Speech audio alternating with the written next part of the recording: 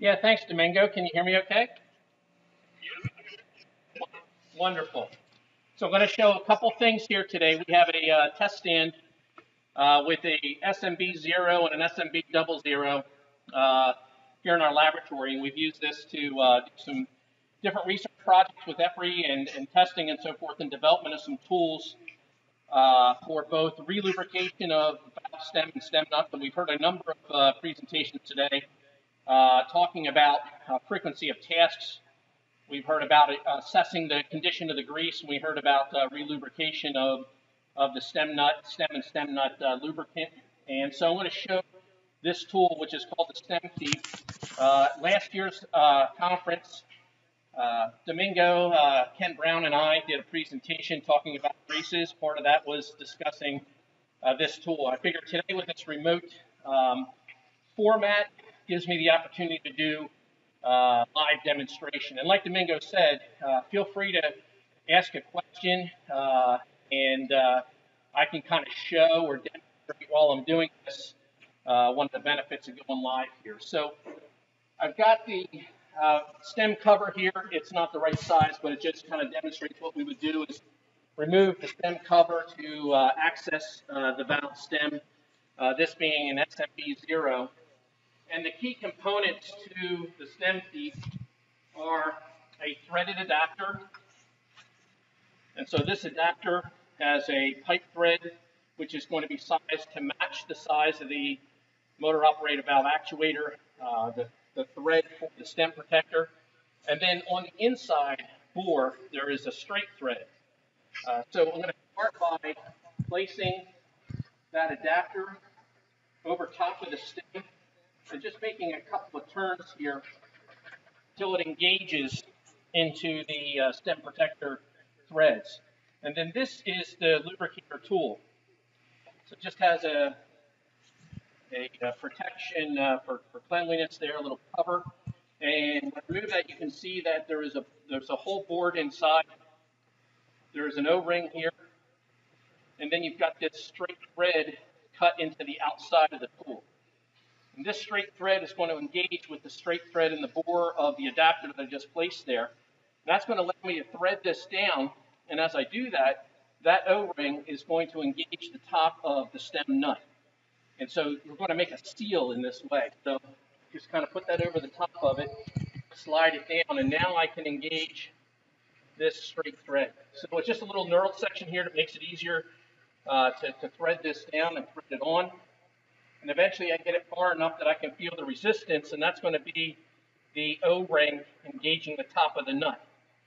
So this is custom built to the correct dimensions because it does have to be narrow enough to fit inside of the stem nut lock nut. And right now I've got that O-ring threaded down on top of that. So I've created this chamber, which is connecting this Zerk fitting, so I've got a grease Zerk fitting here on top. It's going to allow grease pressure to build, go down, engage with the top of the nut, and then because of that seal, force that down through the threads. And so at this point, I would just take a grease gun, put the cover of the grease gun on top, and then I'm going to actuate the handle to pump grease down in. And what that's going to do is it's going to push the old grease out. And for the development of this, we did create a clear 3D printed nut, stem nut. And some of you may have seen this in previous MOV user group meetings where I brought that along and demonstrated it.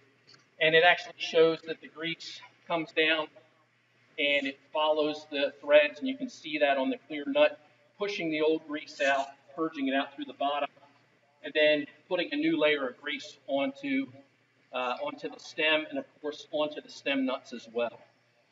So questions about this: is it going to clean the stem nut and the stem? No, it's not going to clean it.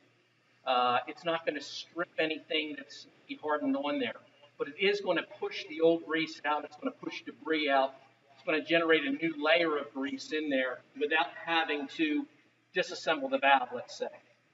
Now, this is not a complete, in-service running type of application, because when this tool is on, you create a hydraulic condition. you would not want this valve to actuate. You would not want the stem to get a signal to go up and down while you're on here. So you would have to basically put the valve in the position that you're going to do this and keep it there with a lockout tag out. But it's not necessary to remove the valve, to remove the actuator or anything like this. We can do it while it's in place, much lower time. Talking to folks who've used this, like Domingo and some of his colleagues at Pelican, they talked last year at the presentation about safety aspects of this. You don't have to rig this up and out of the way to get access to the nut to lubricate. So one side pushing through to the other side is going to allow us to push that old grease out. Now the another thing that was talked about today was about the condition of the grease, looking at the condition of the grease. And in addition to being able to lubricate, put a new layer of grease in here, we also have the option to come down in this area by the yoke and grab a sample.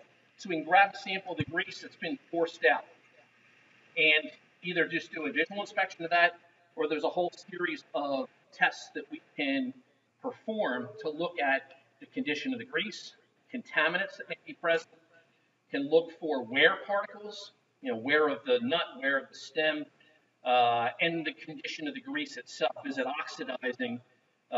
Is it breaking down? Is it separating? Is it drying out? And so on. So it gives us that analysis opportunity, which is, again, one of the things that we're talking about as we get into these frequency extensions, looking at the condition of the grease, evaluating the condition of the grease is going to help us.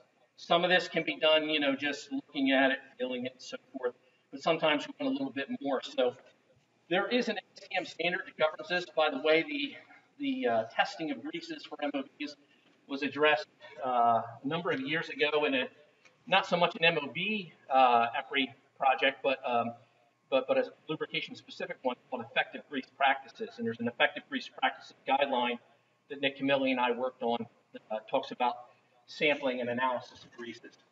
So when this is done, you can then just back this off and bring that up. And if you don't get too crazy putting the adapter on, it should almost come off by itself. But just in case it were to get stuck, if it were actually to be, if this adapter nut were to be put in place into the taper of the threads, we do include a spanner wrench. You put the spanner wrench on there and you can get that off as well. So some of the designs of this have come about through folks who've used the tool, given us some feedback on its use, so on. Now I talked about taking a sample of the grease. I want to show a couple options for sampling grease in the gearbox as well. But first I'll address the sample that I mentioned that you could take from down here in the yoke area. And this is one of the kits that would come with the stem thief. It has a number of different tools in it. It's all protected, so it stays clean until the time that you take the sample. It has this plastic spatula. And you can get down in here and you could gather up the grease. You can gather up the grease from the underside yoke area. You can see this is a no valve, but you'll be able to take that out, and you can put that back up there. And then the tools inside here allow you to transfer that over, take that grease that you have and kind of put it into this syringe, and then the syringe can be transferred into this container, which is the grease thief. So the analysis I talked about takes around 1 gram of grease. There's actually 10 different tests that can be performed with that 1 gram, and this is all under an ASTM standard for grease sampling and grease analysis. So that's one way to take a sample, and that's going to come about while you're relubricating the stem nut with this tool. But what about the gearbox itself, looking at the condition of that grease? Well, here's a possible access point using this plug in the pinion and worm gear engagement area. And there's really 2 ways to do this. One is using this T-handle tool, which has one of these grease thieves loaded into the end of it. And so you can see that I can actuate that. You can move that back and forth, and you see the red piston here staying the same in the same position. And then there's an adjustment to be made here by how far down do I want to take that sample. So once I know where that is, I can set that depth. I can put that in through my opening and then core the sample. And this is an important thing about sampling greases, is that you really do need to be cored. Suction doesn't work very well on greases. So instead of trying to pull it out like a syringe, we're actually putting it down in place with the piston at the end like this until you get to the position you want to sample, and then the body moves forward and cores the sample. So that's one possibility where you know exactly how far in what you want to go. If you're not certain, you can use the same tool with a different device. This is also a grease leaf, but this one has a stinger prick on the end of it. So when I move that into an opening, it moves until it touches that surface, and then it takes that sample from that last little bit. So for something like this, for this kind of opening, I can kind of run this down in here. I can move around kind of the supports that are in there and get right alongside the gear, and then advance that to take that sample, pull that out, put a cap on it, wipe it off, take the sample. And, you know, what you find is that the grease that we're interested in testing is not whatever comes out when we just like stick a screwdriver in there or a cable tie or something. It's the grease that's from the engagement area of these gears. So a lot of the other grease sits in place, just kind of waiting for its turn, if you will. We want to sample that grease that's right there in the gear engagement area. And this allows us to target that location within the gearbox, pull that exact grease back out, and perform our assessment on that. And that assessment can be as simple as looking at what's inside the clear body on this sampler. It could be, we're in the field, we want to extrude it out. We can put it on a nice white piece of paper, extrude that out, look for any kind of discoloration, particulate, darkening of the grease relative to, you know, what the new color to be. Or we can cap it up, send it to a laboratory and get more advanced analysis, including wear particles, looking at the condition.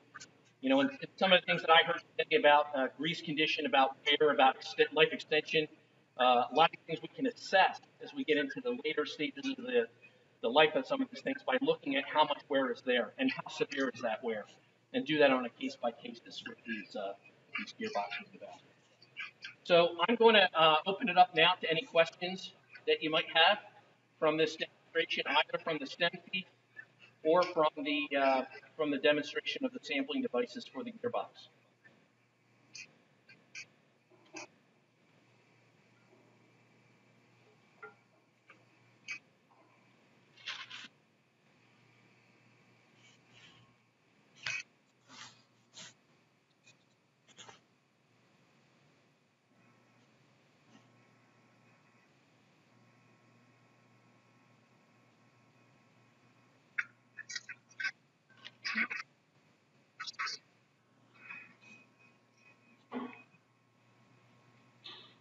I'm sorry, who was that?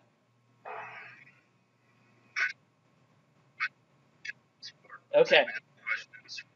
All right. So I'll show this. This is another one of the stem feet that was made. This was a triple aught. You can see obviously smaller diameter. It's going to be made with the smaller housing that we have at triple aught. The length of this is really going to depend on the maximum height of a stem position that you would want to lubricate.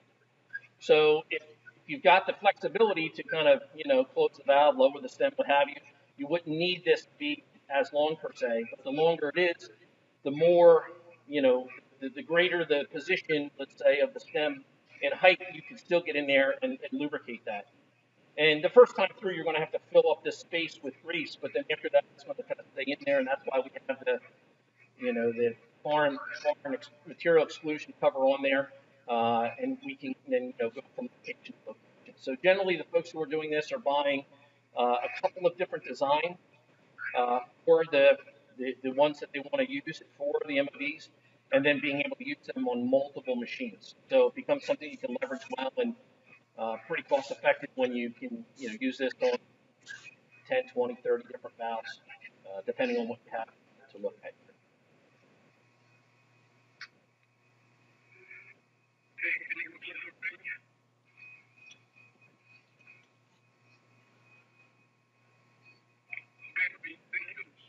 Thanks for the opportunity, guys.